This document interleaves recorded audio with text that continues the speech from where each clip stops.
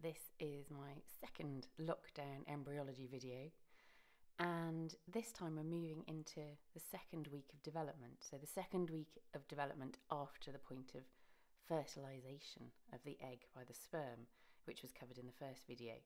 By the end of the first week, the developing embryo has arrived in the uterine cavity, has settled onto the lining of the uterus, the endometrium, and has burrowed into it, and that's what we're seeing here. So we're seeing that embryo having implanted in the uterus, and it's already developed a couple of separate layers. There's a mass of cells around the outside, which is sometimes called the outer cell mass, and that's the trophoblast, and then an inner mass of cells, which is called the embryoblast.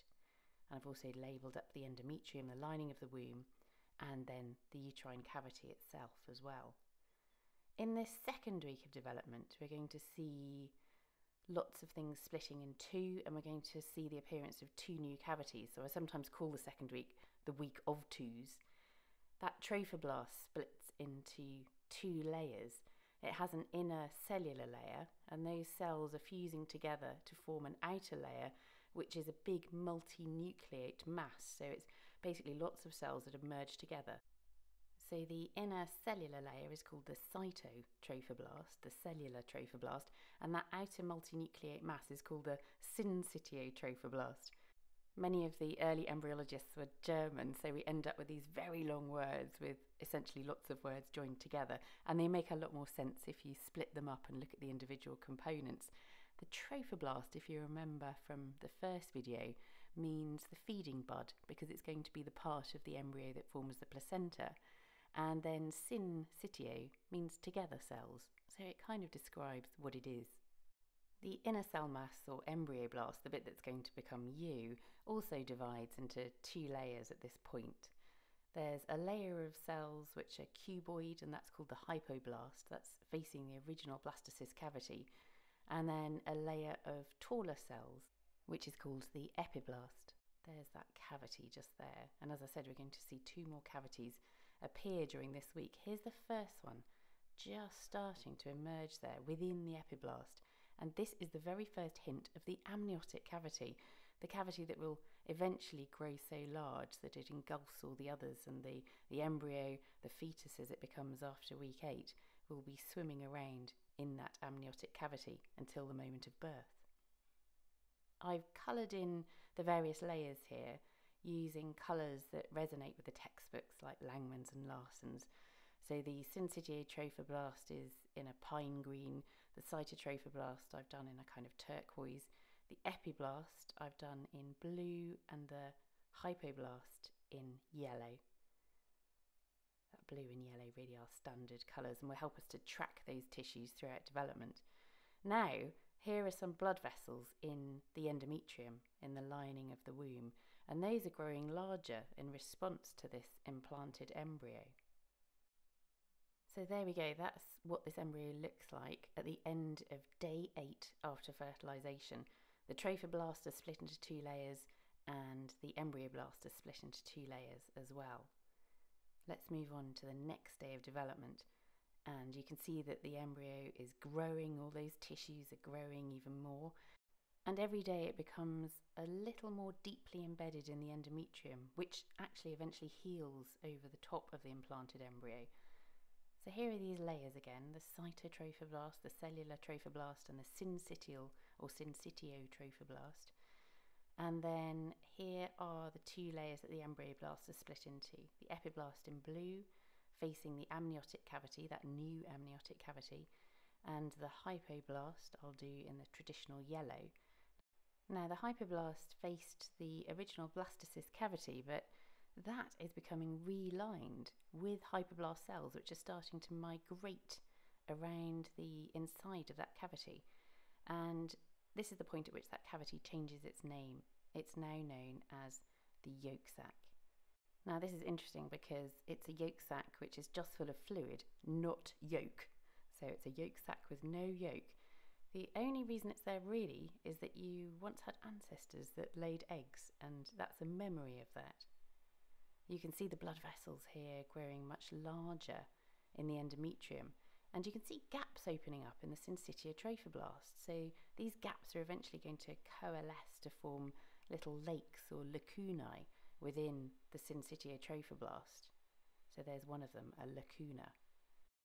Now we'll just fast forward a bit to day 11 and see how things are progressing. You can see all the same tissues there, that cellular cytotrophoblast, the syncytial trophoblast, which is full of holes now. And we've still got that double layer of the embryoblast as well. The epiblast facing the amniotic cavity, and then this, which is the hypoblast, which is continuous with the lining of the yolk sac. And these cells are doing something interesting now as well. They're separating and forming a brand new layer, a brand new tissue layer, which I've shown in orange.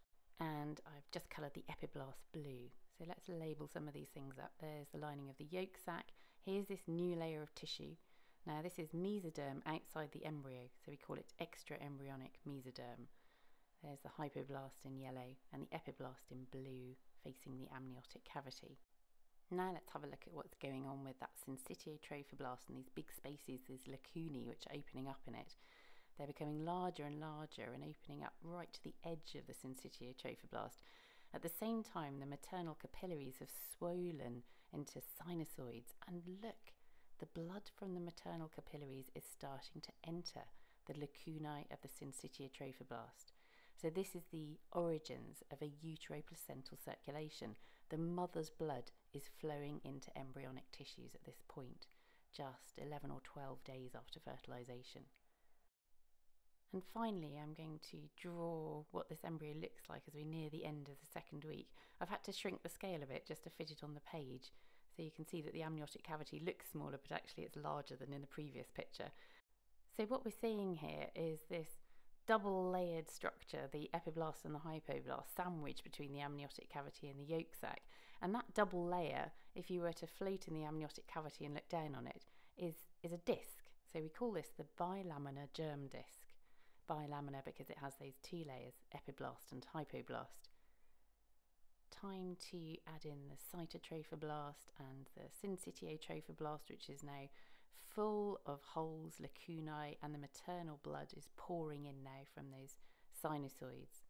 And that means all the cells of the embryo are benefiting from the nutrition and oxygen being brought to it by that blood. But it does look as though the embryoblast is sort of floating quite separate from those layers of the trophoblast which are forming the early placenta. They must be connected. There's no point in having that uteroplacental circulation if the embryo itself is going to be cut off from it. So it is connected, and it's connected via that new tissue layer, the extraembryonic mesoderm, which was very loose and cobwebby right from the very beginning, and now it's become even more full of holes until actually all those holes coalesce to form one big hole. And this is the extraembryonic cavity. Sometimes we call it a coelom, that's another word for a cavity, or the chorionic cavity, so that's an alternative name for it.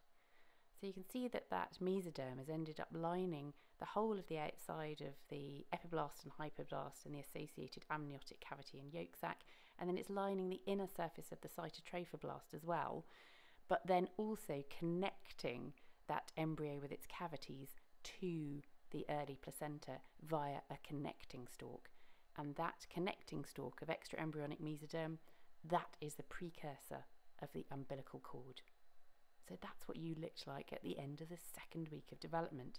The bit that's going to be you is just a two-layered disc, a bilaminar germ disc. So you've come a long way in this second week of development, but there's clearly a long way to go still, with plenty more growth, lots more folding, cells moving around inside this developing embryo. In the next video, I'll move on to the third week of embryonic development, but I hope you've enjoyed this second week. Please let me know, please like, please share with anybody else who you think might find it useful or interesting. Thank you for watching.